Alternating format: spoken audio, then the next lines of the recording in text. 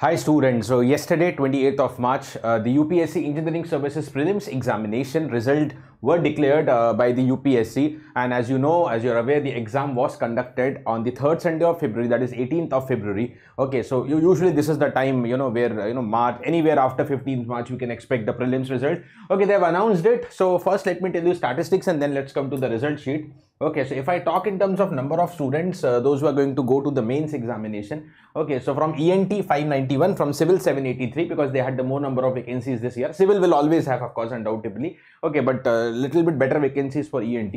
Okay, Electrical 205 and Mechanical 169 students are going. These are the students who are going to write down further the mains examination, which is going to be conducted on 23rd of June 2024. Okay, so I think those who appeared in the prelims, by that time itself you get an idea okay, whether you're going to qualify. Mostly you get the idea. So I think your preparation for mains would have been started because GATE exam was already over. Okay, so focus on revision, focus on all the extra subjects other than GATE, because in mains that also especially ENT, a lot of extra subjects are there. And also guys, focus more and more on the test series. Okay, because you have to put up a habit. You have to put up a habit of writing down the conventional answer. Now coming to the UPSC website.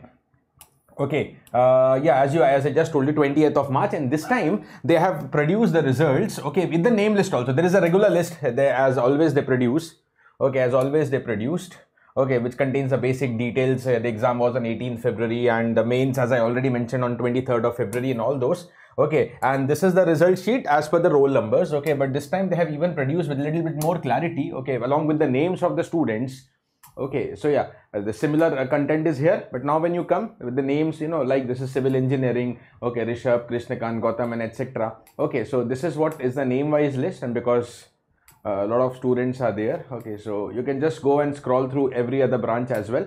Okay, so with the roll number, with the name, everything has been mentioned in this sheet. Okay, so you can just go and check. I think you might have already checked by this time. Okay, important point is now be very serious about the mains examination. All the very best who succeeded in the prelims. Okay, that's the first stage. Okay, but two more stages coming up, that is the mains and the of course the interview sessions. Okay, and yeah, don't worry, the BYJU'S exam prep will be guiding you for both, for the mains as well as the interview.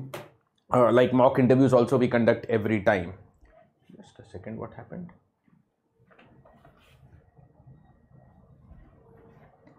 Yeah, so guys, I think that's it. There's a small information, so I thought of sharing with the students. Thank you, stay safe and do take care of yourself.